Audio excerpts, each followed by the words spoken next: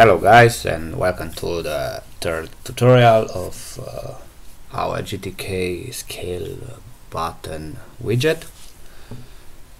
And today we are going to learn new things. We are going to see new functions, and until now we learned how to create a new button, how to set some adjustments, add icons, and so on.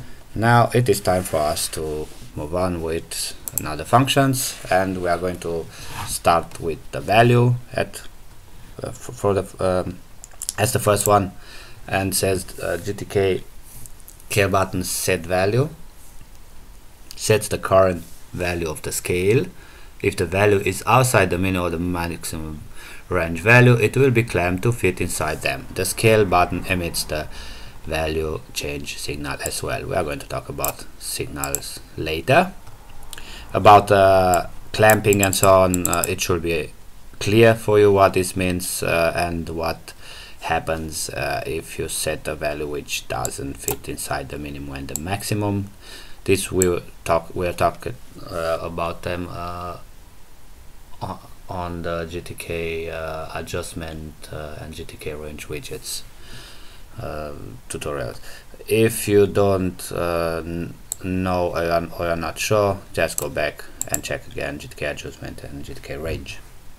Okay, so that being said, I'm going to call this function, and I'm going to pass it right here.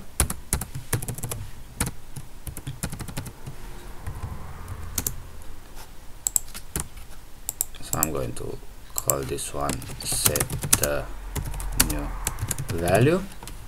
As you already know, I choose to be the default value 5, which was right in the middle. So now we are going to change it with a new value, and this new value I'm going to pass the GTK button. The first one, it will be now 10, just to make something different from what we have. Now, as you can see, it's right up here.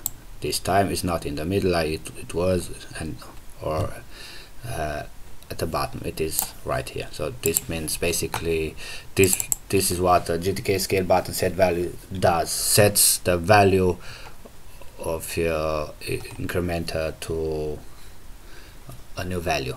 We decide to set it to 10 because 10 is the maximum value which we have it. And of course you can choose a new one. You can set through your adjustment 100, and here you can put 70, for example. 170. Okay, it will clamp just for sure. And now we have a big value right here. You cannot see, but it is right there. And of course you need to know what kind of adjustment do you want to do. Okay, if you choose up and down bottom, then you will see how much time it takes to move from here up there. This is the thing which you change when you choose 100 as the maximum value of your scale or adjustment. Okay, so that being said, let us move to the next things. Let us, okay, if you want to get the value, then you just need to print it to know how it works, and if you need it later for some other information, then you know how to use it. The value is, and the value, the actual value, basically it should be 10, and of course our scale button. I'm going to copy again this part right here and compile it and run it, and as you can see, the value is 0 with all those decimal points as well. settings goes to the adjustment. If you want to get the actual adjustment, then you will save it into a GTK adjustment, and later you can make some modification, or you can set it to some other widgets or whatever, which kind of things you are willing to do for your application. Okay, the last three functions we're not going to talk about now.